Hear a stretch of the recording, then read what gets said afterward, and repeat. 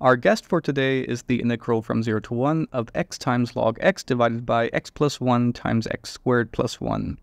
So let's treat it to an exquisite solution development. First up, we're going to call the integral we have I for reference purposes, and the first thing I need here is a partial fraction decomposition. So let's write this as the integral from 0 to 1 of log x times x divided by 1 plus x times x squared plus 1. And now we're going to be looking for a partial fraction decomposition for this term here. So we can expand this as a divided by x plus 1 plus bx plus c divided by x squared plus 1.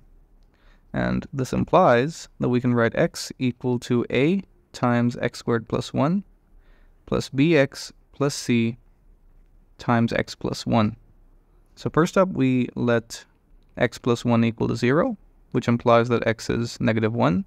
So we have negative 1 equal to 2 times a plus 0, which implies that a equals negative 1/2. And just equating the coefficients of x squared and x terms would be enough for figuring out the values of b and c.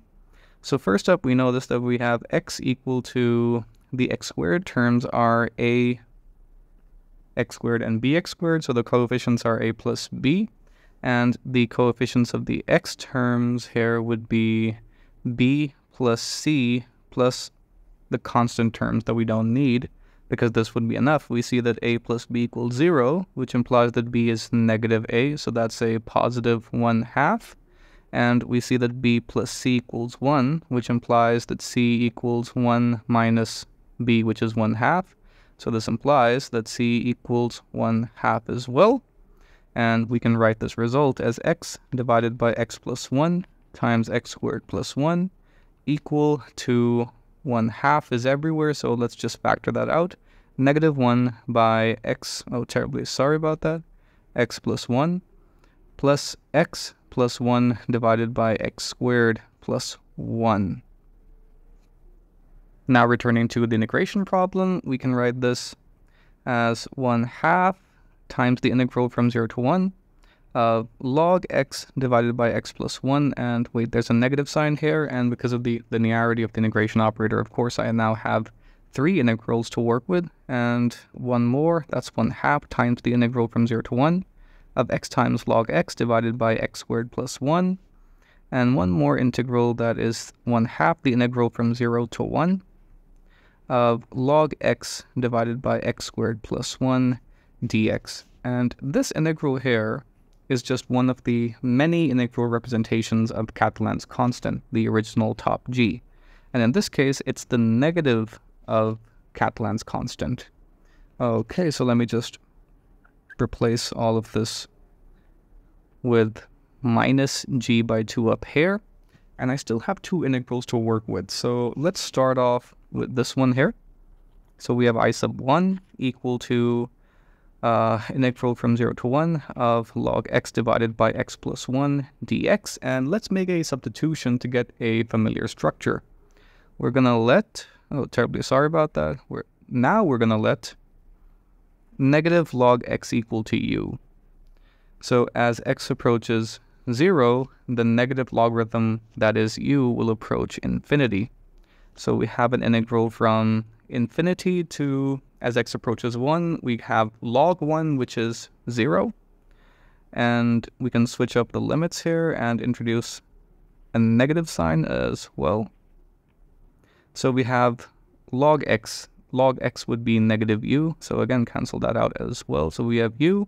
And what about the differential element? Well, x equals e to the negative u according to this equation. So this implies that dx would be negative e to the negative u du. And again, we get a negative sign. Hard to get rid of this. Okay, so we have e to the negative u plus 1. And now let's expand using e to the u. So if I just multiply upstairs and downstairs by e to the u, we have some nice cancellation in the numerator. And we have negative integral from 0 to infinity of u du divided by 1 plus e to the u. And now we can use a nice integral representation of the product of the gamma and eta functions. We know that the integral from 0 to infinity of u to the s minus 1 du divided by 1 plus e to the u equals gamma, terribly sorry about that, gamma s times the Dirichlet eta function evaluated at s. So in this case, we see that we have s equal to 2.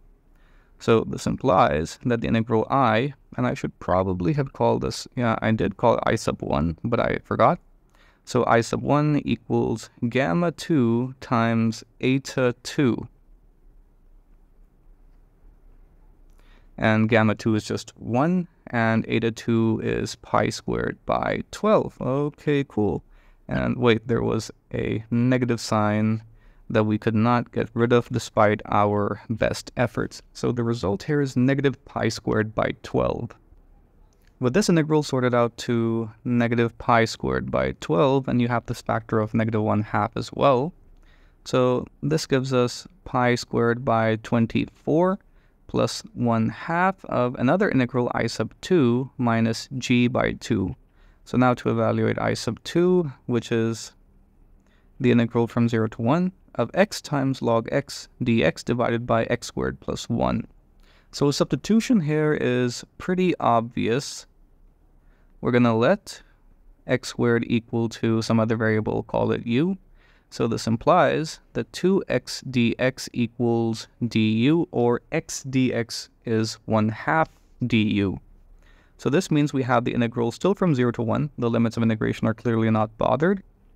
And we have this factor of 1/2 because of the new differential element du.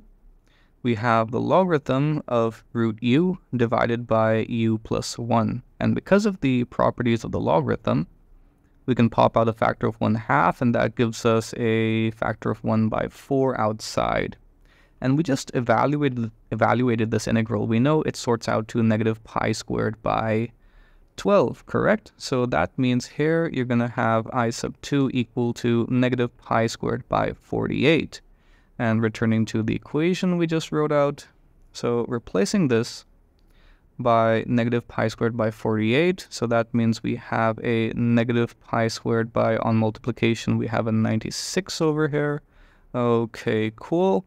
1 by 24 minus 1 by 96 is like 1 minus 1 by 4, so that's what, like 3/4.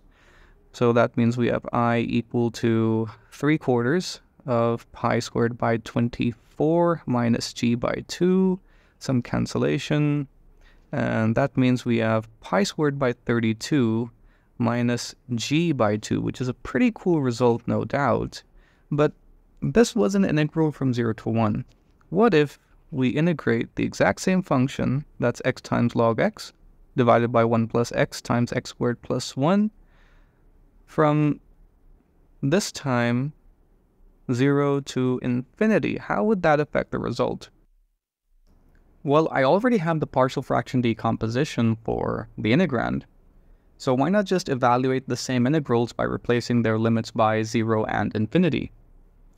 The problem with that is one of those integrals is going to be divergent, so we're going to have to come up with something else. We've evaluated the case for the integral from 0 to 1, so why not just evaluate the integral from 0 to 1, from 1 to infinity of x times log x dx divided by 1 plus x times x squared plus 1 dx. Let's call this integral I sub 1 and perform a transformation by taking x to the 1 by x world. So that takes dx to the negative 1 by x squared dx world.